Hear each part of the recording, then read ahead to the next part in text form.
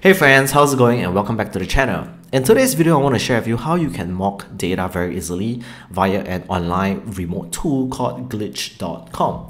So this is the one that I want to show you about, but firstly, let's try to understand what we want to talk about in this video. So as you can see over here, I have my playground that is open and I am defining a URL string, a URL as well as a request, so pretty straightforward stuff. And then I'm calling this /hello route over here, and I'm loading it inside URL session, and I'm printing out the data while casting it into a Swift dictionary. All right. So when I hit the play button over here, notice that it's going to call this endpoint, and it returns to me a dictionary name, and which is my name over here. So I want to show you how did I manage to set this value over here, and it's none other than this service called glitch.com. Again, this service is completely free, you don't have to pay for it, and I learned this technique through another instructor. So let me show it to you what I can do over here. So as you can see over here, this is a nodeJS application, and I have configured the route hello over here, and if I want, I can actually just add new things over here. So let's do meta, let's do id 5, and maybe let's call is supported. Okay, it's supported, maybe true, for example. Okay, so now instantly I can just come back to my playground and just hit the play button, and guess what, it's going to show up very instantaneously. All right, so in today's video I want to show you how you can actually set up an account over here if you want to test it this way. And I'm going to show you how you can configure this routes as well. Okay, so if you are first to Node.js, if you're completely new, then this video might be for you. Alright, so what you want to do is to register an account.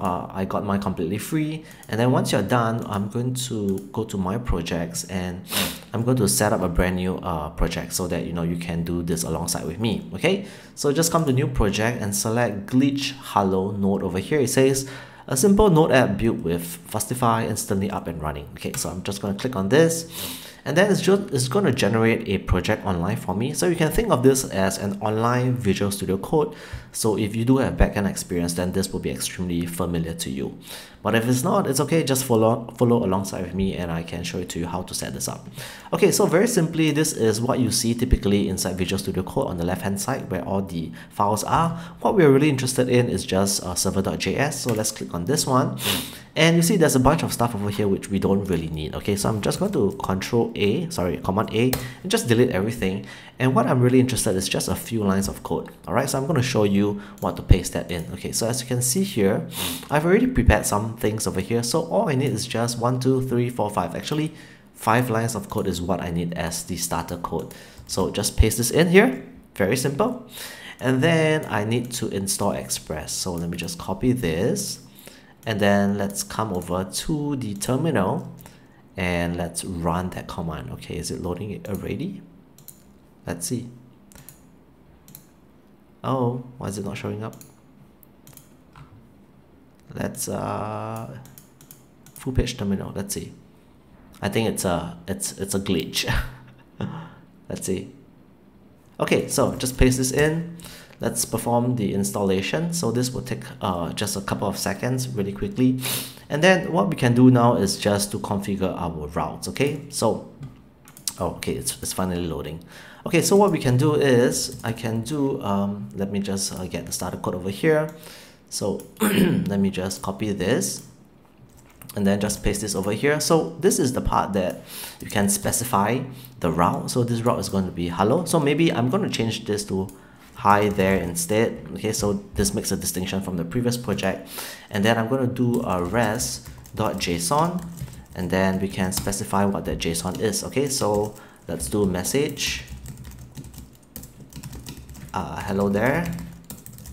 Okay, and I think that's all we need. Okay, so what we need to do next is that we have to update the URL. So the way I'm going to do it is that, see, now this is called self-organic wow bees.glitch.me. Let's specify the route, which is hi there, and then let's hit the enter button. And then what I'm going to do is that I'm going to open this inside a new window so I can grab the entire URL. Okay, so let's close this, and then let me just paste this inside over here. And when I hit the play button, notice that I believe hi there should be printed out. almost instantaneously. All right, so it's pretty cool. Okay, if you need to do something a bit more funky, so maybe let's do something a bit more complex. So let's call this complex JSON. Okay, so let's assume you know, your backend dev has some JSON for you. JSON example.